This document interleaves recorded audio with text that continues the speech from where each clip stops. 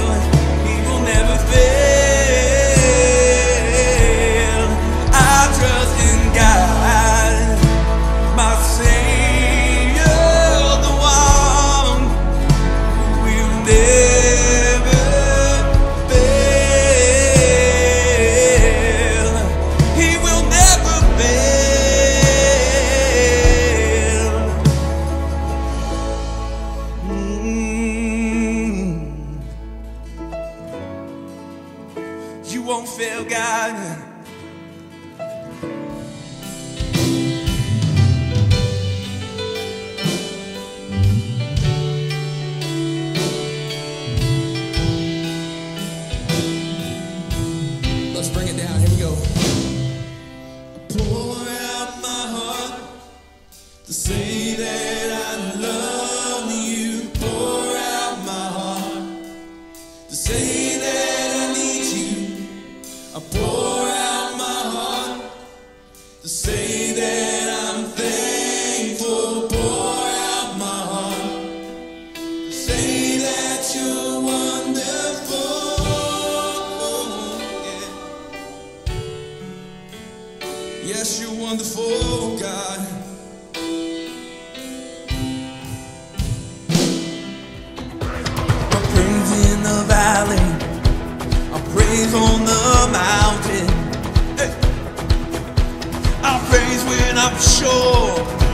I'll praise when I'm doubting.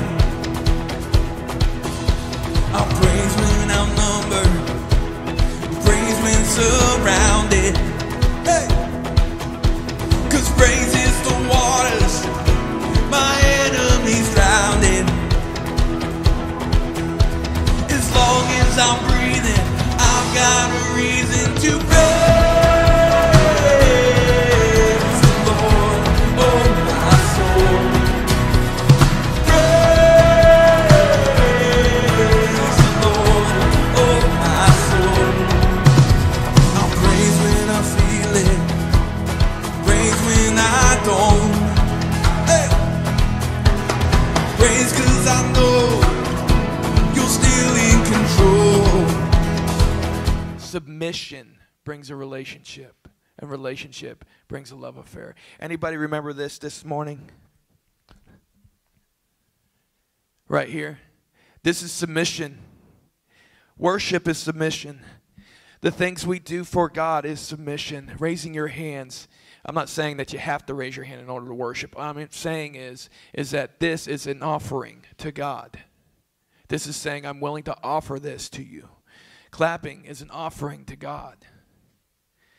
And the more we offer to God, the more God responds to that offering. The more he starts to dive in and start digging in, because he realizes, hey, look, this person's given me a heart to work with. This person has given me something to work with. We're offering, and he's offering back. He's saying, draw near to me, and I'll draw near to you, is what it says, amen? So if you're drawing near to God, you're raising your hands, you're shouting out for God, you're calling on him, you're clapping your hands, you're doing the things that Israel did before they went into war. You're worshiping.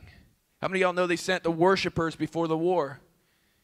You see, every Sunday morning we come into church and we think, oh, I'm going to come in here and I'm going to listen to a message. I'm going to do this. This right here this morning is war. This is where we gather up. And I was in the army. I was a soldier for a little while. And whenever I was in the army, what they would do is they would gather us up and they would tell us all the stuff we needed to know. And then they would send us out. See, this is your gathering area. You are the army of God. Amen? See, we're not fighting people. We're fighting for people. And what we need to know is what's even more in depth than just a physical being. We have to understand the way people work. We have to understand the way God works for people. This is what church is for. Thank you so much. But the Lord... the refining pot is for silver and the furnace for gold, but the Lord tests the hearts. Praise God. Wow, you could hear that, dude. That's cool. I planned that. I meant to do it, you know. So we have to walk a relationship with Christ where we can see him and we maintain vision of him. Here's what I'm getting at.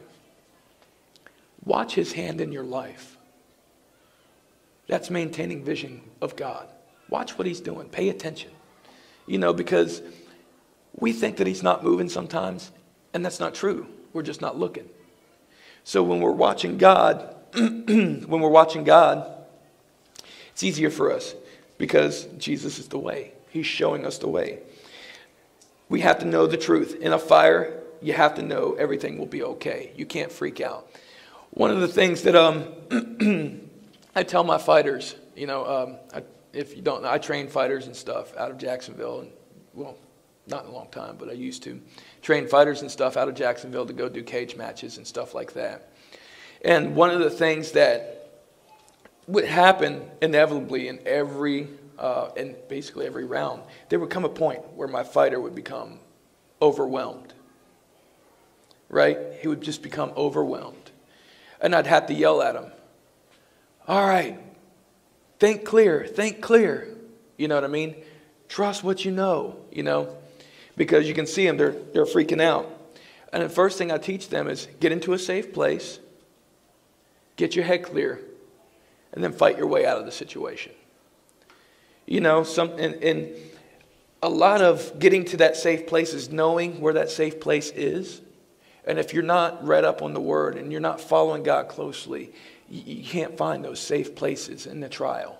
How many of you guys know that when you get before the Lord and you're worshiping God and you're giving God praise and you're telling God how wonderful He is and what He can do for you in your life, and you accept what God can do for you in your life, that the devil has to take a step back and he has to recover? Anybody else in here know that this morning? Can I get an amen? Come on. Amen. See, God is good, but the only thing is that God says, I will if you will. I will if you will come before me. I will if you would just accept the Spirit's move in your life.